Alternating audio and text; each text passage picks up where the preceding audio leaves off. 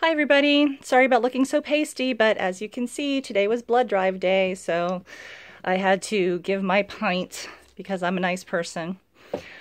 All right, let me tell you a little story about karma. Like I just said, I gave blood and I was feeling pretty smug about myself. And I left after it was done and I was on the road.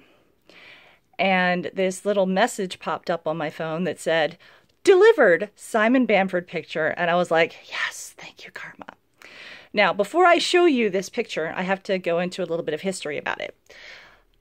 This is a picture from a project that barely started. So I consider this a true collectible. Now, I've got some things related to Simon that I consider true collectibles, like costume pieces and whatnot. Those are true collectibles. This I also consider a true collectible because nobody is ever going to see this movie because they never filmed it. This was a film that was mentioned on the Without Your Head interview that Simon did. And I believe this is one of the early promo pictures that they took of the different characters to promote the movie, but before anything had actually left the ground. So I was able to get a hold of it, and it does also have an autograph card.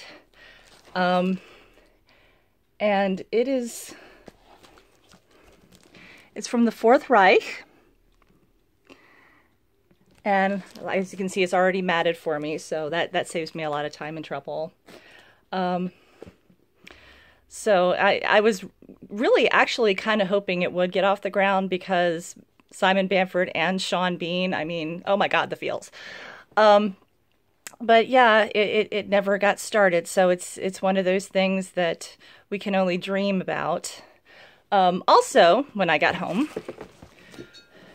I got my "Sorry Frank, I only call Butterball Daddy" shirt.